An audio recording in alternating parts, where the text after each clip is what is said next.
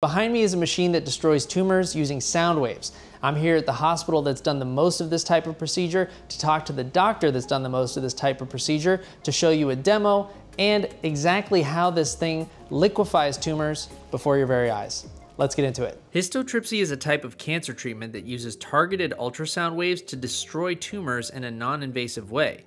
And this Edison system made by Histosonics is the only commercially available histotripsy machine for humans on the market right now. The patient would be laying on the table.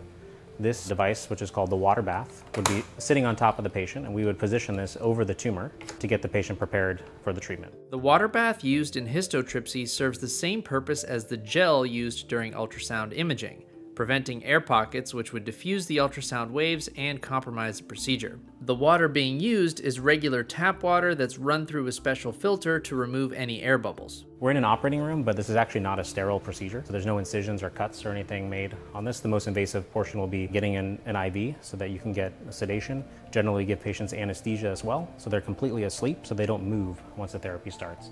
Dr. Burns, who at the time of this recording has done more of these procedures than any other doctor, showed us how he begins by finding the tumor on the patient. So we can turn all of these different knobs to make the size, so it's calibrated to every tumor. And so we can make these big, we can make these small. We have to figure out how much power we need to deliver. That's different for each patient, each tumor.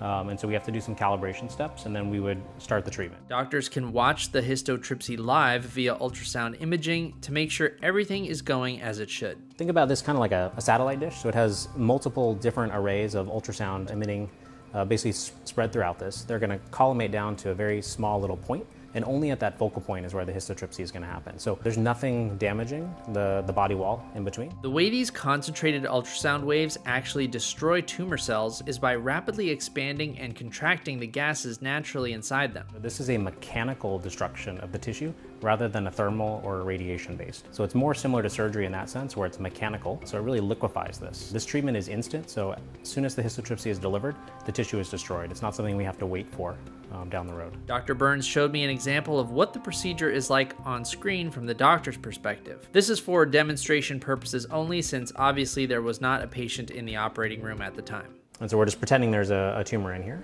And so this is kind of what our workflow would be for this treatment. The doctor begins by setting planning points, which allow the machine to map out the shape of the tumor that is being targeted, plus a slight margin of healthy tissue surrounding it as well. Now the Edison system is going to move this bubble cloud through our planned treatment volume in order to accurately and precisely destroy this tumor. One of the benefits here is you can see these lines, and so the histotripsy is really confined to this. It doesn't have a gradient, meaning it's a very sharp margin, so we can get very close to critical structures without avoiding damaging them. The liquefied tumor gets absorbed naturally by the body's immune response, and some studies in animals are suggesting that histotripsy may have the potential to help in other unexpected ways. Where the lysate of the tumor may contain some sort of antigen or protein that has been hidden from the immune system. So in certain patients, when that lysate is absorbed, that may give a systemic immunologic benefit where your body's own immune system could recognize the tumor. Again, that's something that's kind of promising. It needs a lot more research in humans, but it's something that we see in animal models. So I think in the future, we can figure out how to best harness this and maybe help turn this into a systemic treatment for cancer. Dr. Burns showed us some before and after images of patients who had undergone histotripsy and how the liver tissue healed after the procedure. Right now, histotripsy is primarily focused on destroying liver tumors, but there's potential for this technology to be applied to tumors in other areas of the body as well.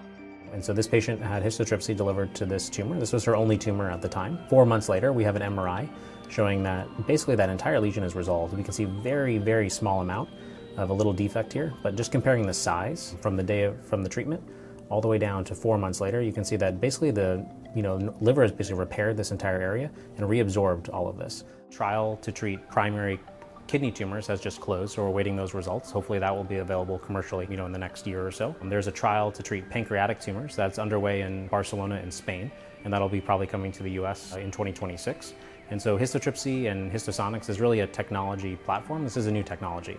This is going to expand to every organ in the body. Looking at future trials, probably going to come to prostate to treat BPH, enlarged prostate, potentially prostate cancer. Can think maybe uterine fibroids, smaller devices, may be able to treat breast tumors, thyroid nodules, even think about brain tumors. This is going to expand across the entire body, cancerous and non-cancerous.